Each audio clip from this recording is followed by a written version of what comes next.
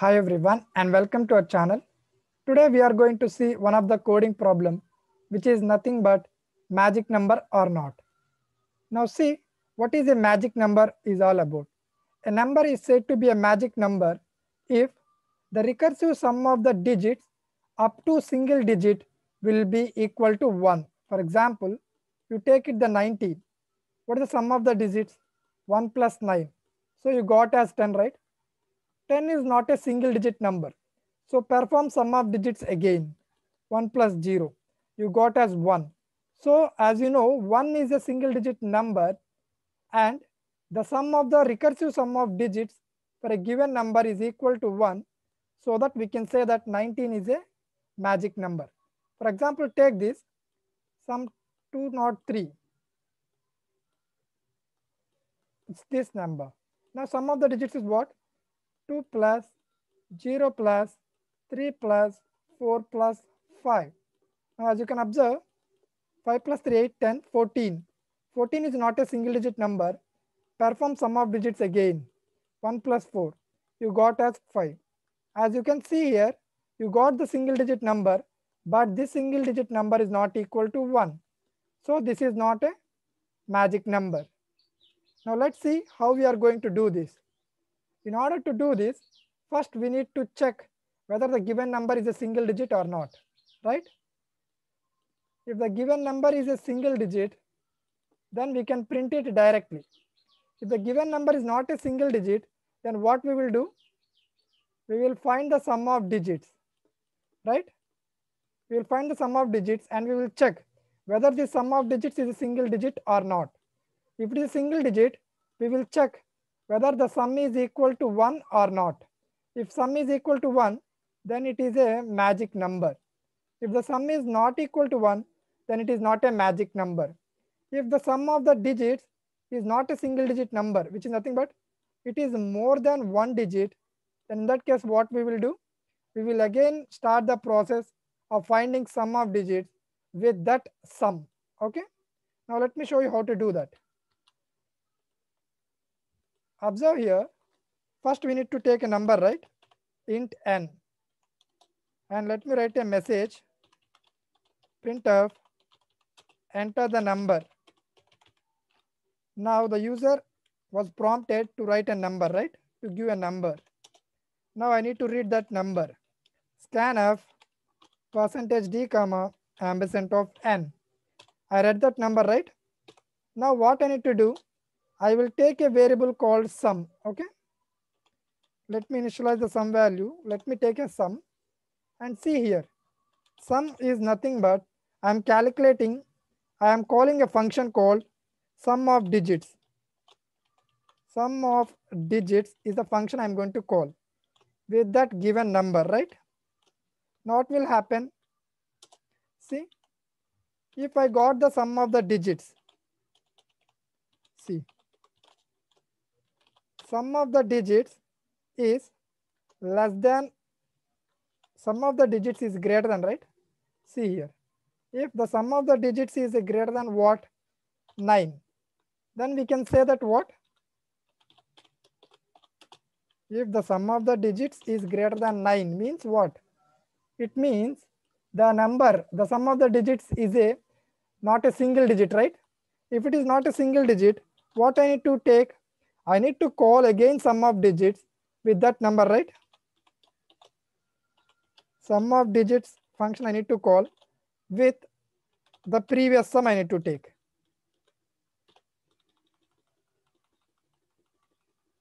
And I need to initialize this to number. Done. See here, sum of the digits of sum, you again call it, which means what? You again get the sum of the digits, right? Now let me take here sum of the digits again, sum. Now let me check, let me write a function here. It will return integer.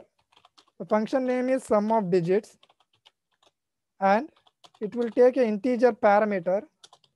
And now let me take an integer sum equal to 0 and let me take some variables as digit. Now observe here, while x is greater than 0, I need to extract the digit, right?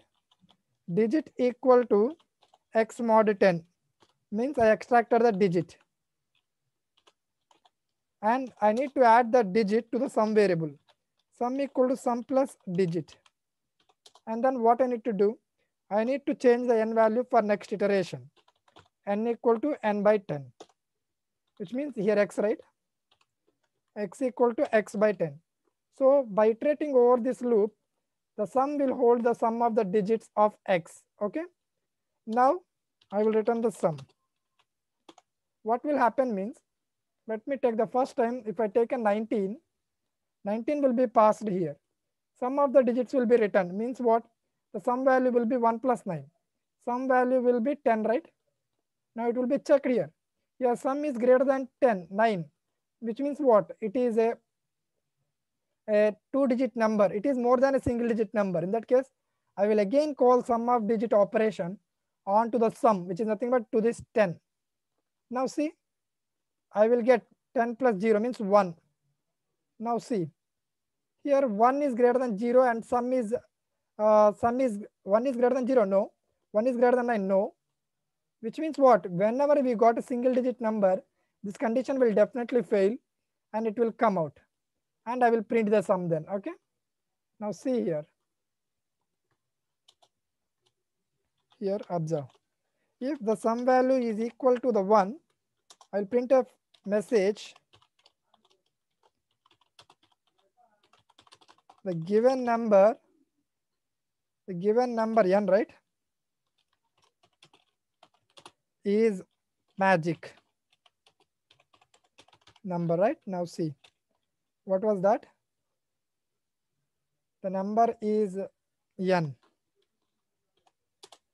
Now again else, which means what? It is not a magic number. Printf, the given number is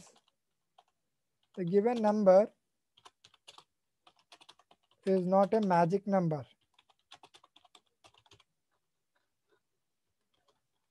Now see here. Let me save this code. Execute. There are no errors. It was executing fine. Let me give a number 19. The given number 19 is a magic number. Why it was a magic number? As you can see, when I passed 19, I got sum as 10. But here it is a 2-digit number. So I again perform sum of digits on to the 2-digit number 10. You got the sum as 1. So it is a 1-digit number. You stop your process and check whether the sum is equal to 1 or not. Now let me do it one more time. Let me execute it one more time. Give me as a number like this. The given number is not a magic number, right? For that, I will print the sum here. Sum value is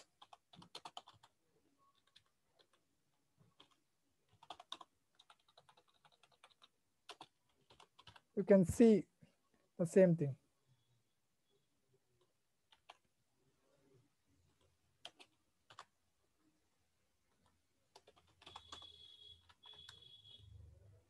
Let me execute it. Yeah, let me give the previous case 19. See, the given number is magic number. Why? The recursive sum of its digits up to single digit is 1, right? Now, similarly, the previous case again I'm going to run 20345, right? See, the sum we got as 5. Here, just like the sum we got as 5 in this case, just like that, we did it programmatically. And in this way, you need to practice the problems related to numbers. Please do like and subscribe to our channel for more videos like this.